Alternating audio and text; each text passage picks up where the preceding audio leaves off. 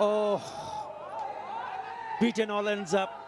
Goes through the defense, is gone between the bat and the pad. 2017, only win for Bangladesh against Sri Lanka in Test cricket. I think it's also important how Taijul Islam and Mehdi Hasan Miraj bowl on this kind of a surface. Good carry, it looks good, doesn't he? He spoke about different conditions for the bowlers as well as so much grass being left. That's something, the new philosophy being brought in by the coach, the coaching structure. On a positive note, I think that should be the way forward. Win away from home is another challenge. Bangladesh at home, when they prepare pitches for the spinners, yeah, most of the time they do win. But pitches like this, positive cricket going forward, even in the ODI setup, T20 setup, I reckon that's a very, very good move.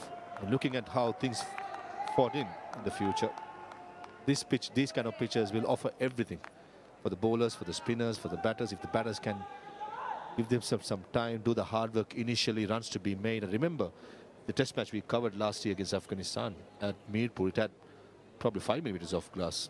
And Taskin, Ibadat and Shariful was bowling so well, and the game test match has finished in 3 days. So I reckon this is a very good move and a positive step forward, thinking for the future. Oh, beaten all ends up. Goes through the defense, is gone between the bat and the pad, I reckon. Yeah, just came back. That's the indication from Karunaratne. Oh, could have been an easily inside edge to the keeper or on to the stumps.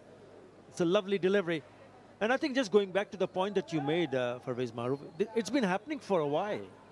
Bangladesh have been leaving grass, substantial amount of grass on the surface in domestic cricket for a pretty long time. That's the reason you've already seen in T20 internationals and ODI series, a lot of grass on the surface. Short ball and put away quite nicely off the back foot, cut away for the boundary.